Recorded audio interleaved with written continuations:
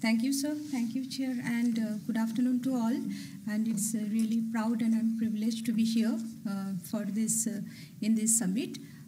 So while talking about the regulations of the biologicals, I would, so can we go to the next slide? Because we have a very limited time. So I would like to start with it. So we'll go through the slides very first, just to save the time. So can summarize initially, the biologicals are considered as new drugs as per the new drugs and the clinical trial rules under the Drugs and Cosmetics Act and rules for the purpose of the regulation. And so when it is new drugs, it means that it has not been used in the Indian population to a significant extent to establish the safety and the efficacy.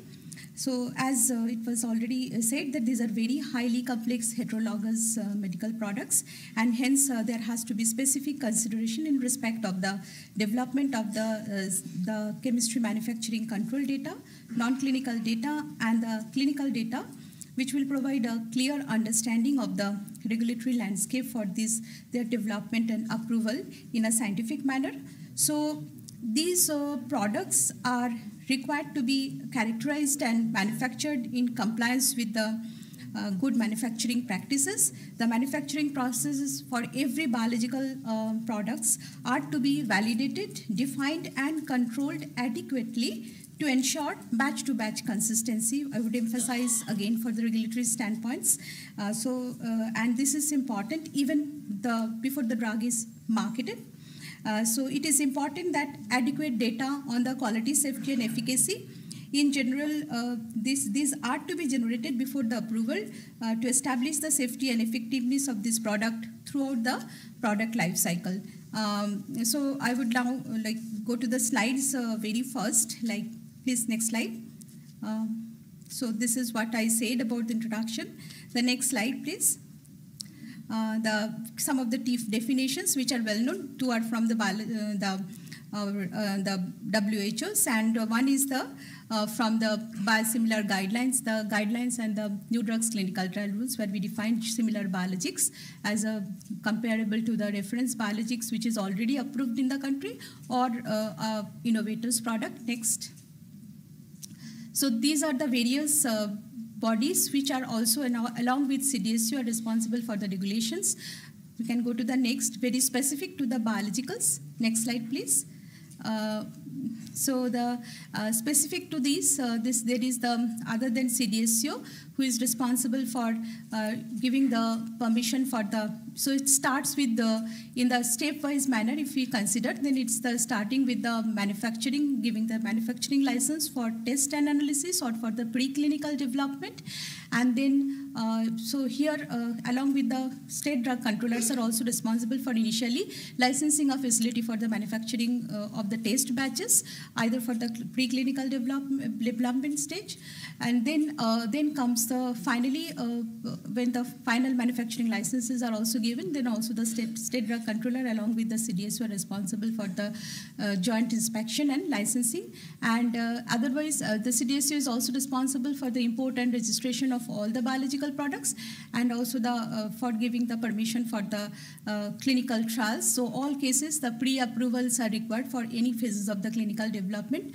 So in the preclinical stages, this is the RCGM, the review committee on the genetic manipulation under the Department of Biotechnology, are responsible for the research and development at the preclinical evaluation stage up to the preclinical stages, and also for the import of the strains or for the control of the hazardous substances, and specifically the genetically modified or living modified organisms. The genetic engineering appraisal committee of the Ministry of Environment and Forest and Climate Change are also responsible.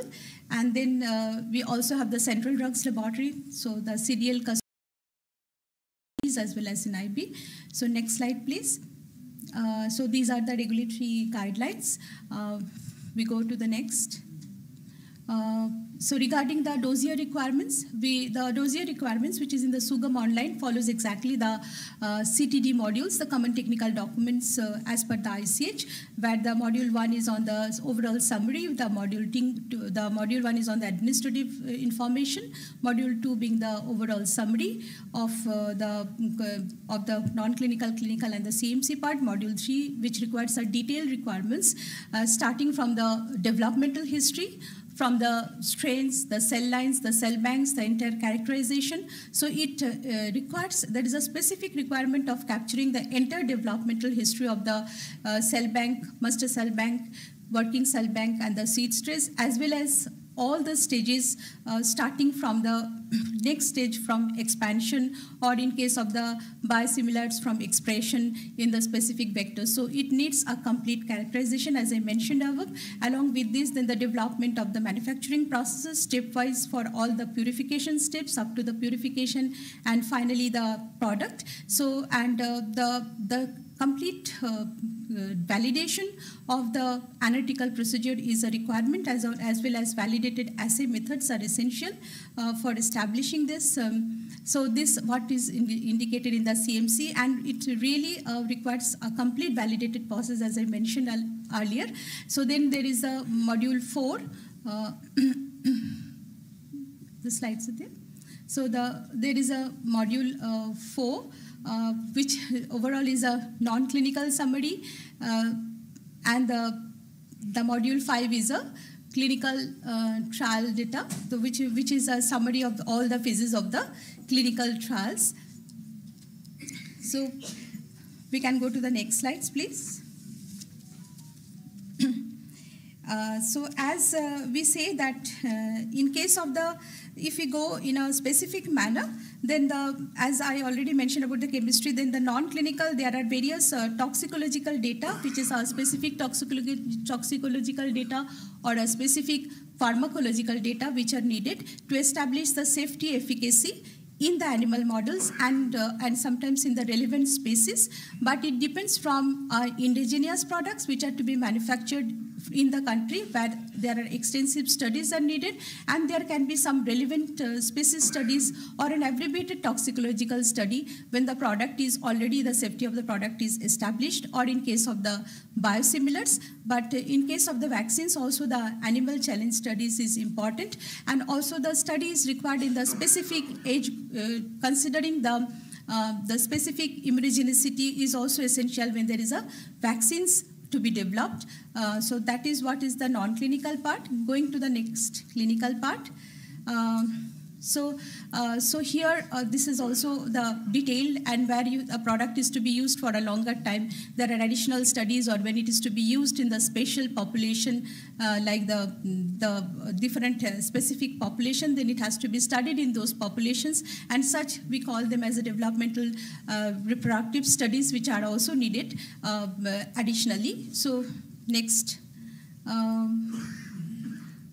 Coming to this clinical trial phases, as we have said that the first phase 1, 2, 3 are as such required.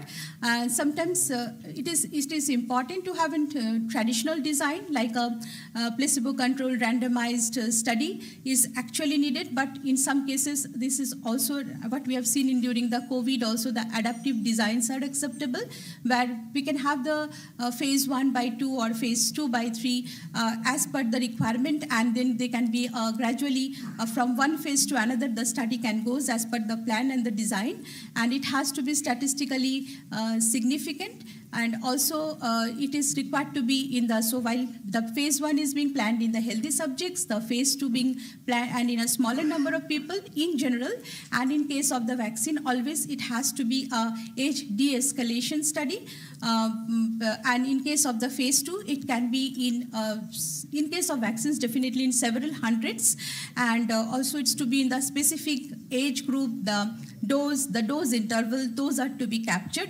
And what is required is in the phase 2, normally while in the phase 1 there has to be a 3 dose is is being expected. The last dose in the phase 2 should be the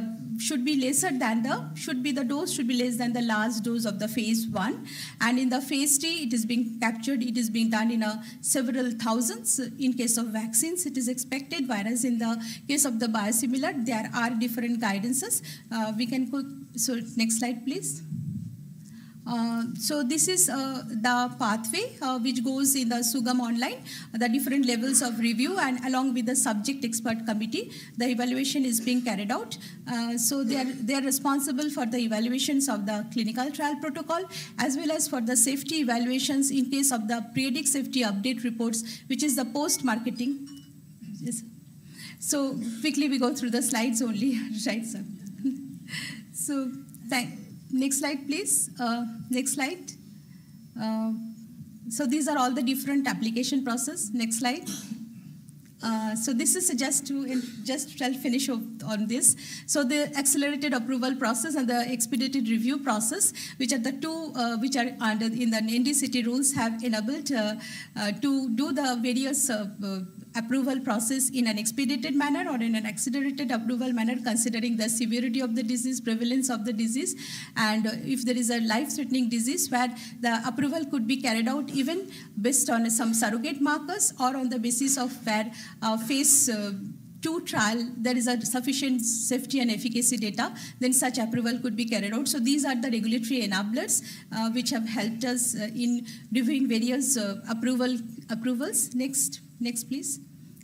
So this the processes which has been, next please, next,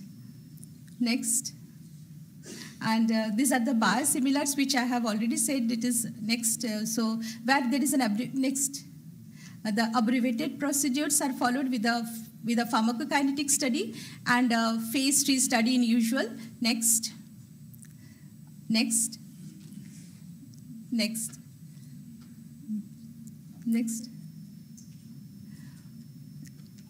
please. Okay. Next. Thank you, sir.